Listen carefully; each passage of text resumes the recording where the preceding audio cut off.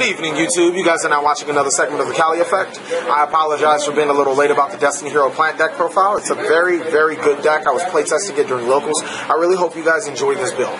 So first we're going to start off with 2 Destiny Hero Plasma. Plasma is pretty clutch in this deck. You get to special summon a lot of tokens. Taking your opponent's monster is nothing to joke at. Being able to negate all your opponent's monsters. This is your effect veiler. This is your skill drain. This is your 1900 plus beater on the field.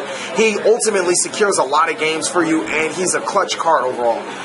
Next we're going to go to 3 Destiny Hero Malicious. It wouldn't be called Destiny Hero Plants without Destiny Heroes and Plants. And Malicious provides that key essential card to going into your Power Tools, your Crimson Bladers, your Maliciouses. Just so many wacky combos with this card. Overall, it's pretty good. 6 stars is nothing to scuff at, as I can go 6 or 7. I've actually went 11 a couple times for Star Eater. Just overall an amazing card. Next, that lone copy of Titanial. A very good control card for the game, especially when you're going against decks like Dragon Rulers or Mermails. They don't have any answers to this in main board unless Dragon Rulers decide to summon Blaster and Crash with her. She can't be targeted, and if she is, if any of your cards are targeted, you can tribute a plant monster, including your plant tokens from Dandelion, to negate the card and destroy it. Just overall amazing. She gets over so many things. Overall, just a really anti-meta piece of the deck. Next, we're going to be doing triple Doppel Warrior. I actually wanted to drop Doppel Warrior down to 2, but regardless, you can special summon him from hand. He's extra token fodder. He's a warrior. He fits so well into this deck, being able to special summon him and then synchro and then keep synchroing. He helps a lot with your Hyper Librarian plays. Just overall, really good card. Triple Notoria Cherries. Now, Notoria Cherry is probably one of the most clutch cards in this deck. Opening up with cherries is probably the most important thing to the deck, as you can get 2 more tuners and just go have the nuts after that. Overall, it's a level 1 tuner that's amazing with Spore. Just a really good card, very versatile. And you can possibly think of it as kind of like a Mystic Tomato for the deck, being able to recruit other tuners and stuff like that. Next, we're going to be running 2 Plague Spreader Zombie. Since you do run Destiny Hero Malicious and Trips, it does become kind of rough to draw them, and Plague Spreader Zombie really, really helps out with that. It also has extremely well synergy with Doppel Warrior. You know, just special summoning Plague Spreader from the graveyard, putting that Malicious on top, special summoning Doppel Warrior, going into your 8 or your 4, and then going a DDR. Just has so many good combos placed with it. Its potential. It's a dark monster, so it's just really, really good. Next, 1 Lone Fire Blossom. I mean, it's not a plant deck without Lone Fire Blossom. You kind of need that. It's essential to the deck. Getting out any of your plant monsters that you need. Most of the time it's Titanial if you're opening turn. Other times it's Dandelion, Spore, whatever you want to do. And so many shenanigans with this card with the spell cards that we run. 1 copy of Nettles. Nettles was added in probably, I want to say, episode 3 or 4, and he's pretty essential for going into your Hyper Librarian plays if you don't have anything set up.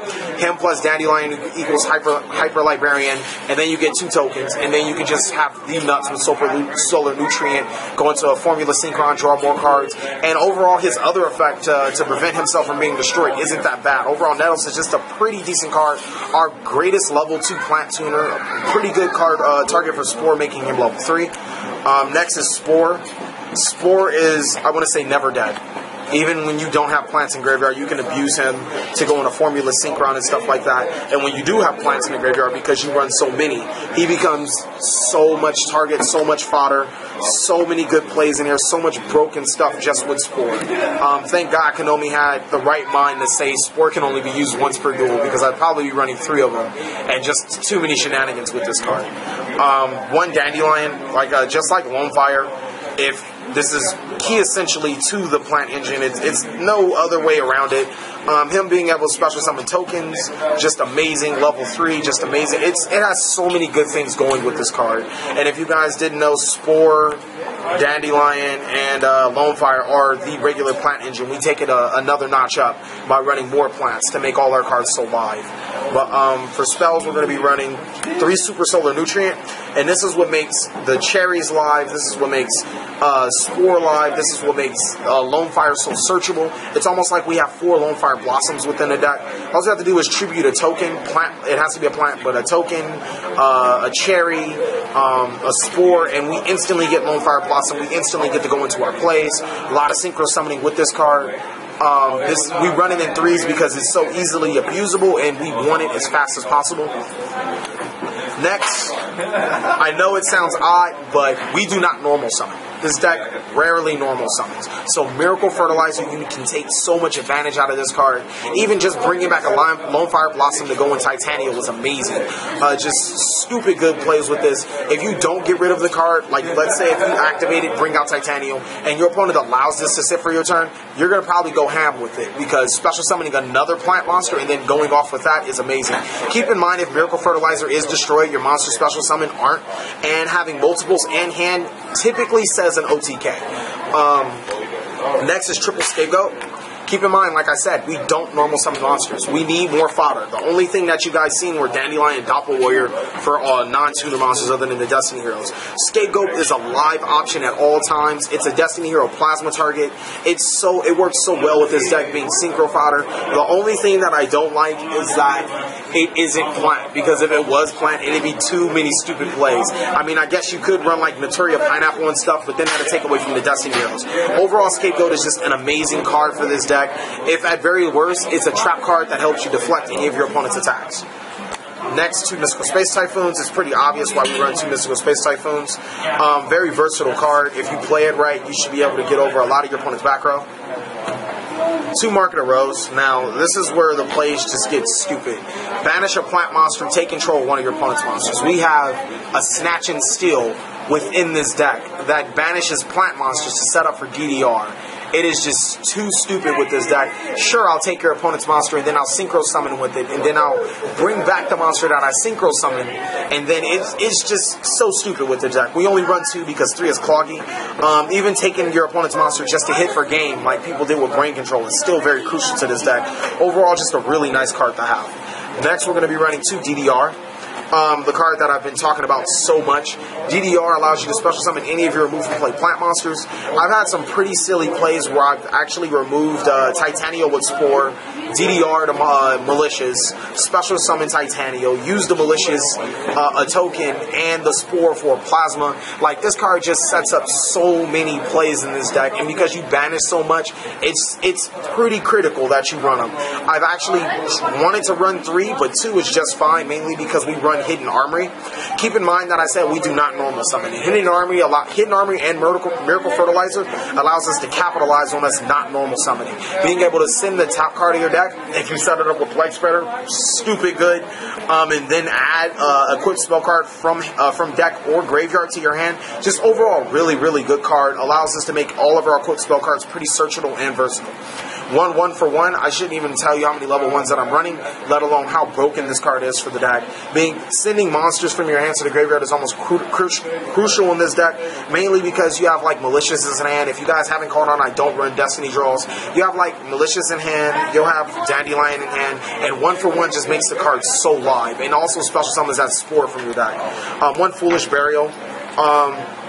Almost the same reason why 1 for 1 we want those monsters in the graveyard. Putting Dandelions in the graveyard and Super Solar Nutrient, or putting Titania and going Miracle Fertilizer at worst, is pretty key to this deck, just controlling the field and getting monsters. And then last but not least, for our triple traps, we're going to be running 3 Raigeki Break. Now, Raigeki Break is a card that I was iffy about at first, but the discard to destroy effect is pretty crucial. Like I said, discarding monsters from your hand are almost necessary, and that's why we run triple Raigeki Break. Keep in mind, no Destiny draws because of consistency issues, so we're going to go to triple Raigeki Break, being able to destroy any card on your opponent's side of the field. Pretty good. Next, for extra deck, 1 Quasar, and it's just stupid how many times I've summoned this card just by not even knowing it. It's him and Star Eater actually fight for that 15th card spot, because I can go into Quasar a lot, I can go in Star Eater a lot, and they go back and forth. But for right now, I'm going to pick Quasar because the plays with the deck are so stupid. Summoning Quasar turn 1 and having 6 cards in hand is almost automatic. I've actually went Quasar and Plasma on the same turn, and it's pretty much GG after that. It's nothing the opponent can do. 1 Stardust Dragon, obvious reasons. And now that I think about it, Quasar, Stardust Dragon, Quasar, Shooting Star, and the damn level dragon card. I forget his name. They all fight for that last spot, and mainly because I run Formula Synchron, I run Stardust Dragon, I can go into Shooting Star. So level, I want to call it Level Eater, I don't know why. Star Eater, there you go, I'm sorry. Star Eater, Quasar, and Shooting Star fight for that position so much, and Stardust kind of puts Shooting Star in there. Right now we're not going to be running it in the final build, but it's just food for thought, really. One Scrap Dragon, I summon a lot of tokens, and Scrap Dragon makes all those tokens live. Being able just to destroy a token you got for free to destroy your opponent's card is pretty cool. One Crimson Blader, Dragon Rulers, Mermails, any deck that you want to shut down, go into Crimson Blader and proceed to beat their face with it. Overall, just a really good card. Nothing really else to say about that. Double Black Rose Dragon. Yes, there is times where I went double Black Rose Dragon in one turn and then proceeded to go to game. I think I did it in episode 4. Overall, Black Rose is so easy to make, and what people do overlook is his second effect to banish one plant monster, target one of your opponent's defense monsters, and switch it to attack. Just amazing for this deck. Even the banish the plant part, that sets up so many plays, like I said, with aforementioned DDR.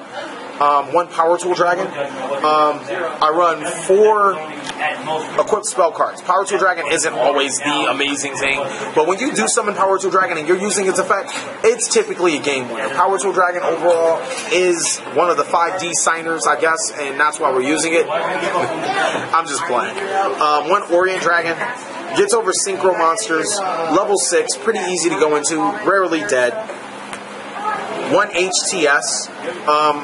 Our best level 6 synchro that we have right now. Overall, being a DD Warrior Lady isn't that bad for those problematic cards that I couldn't get over at that specific time.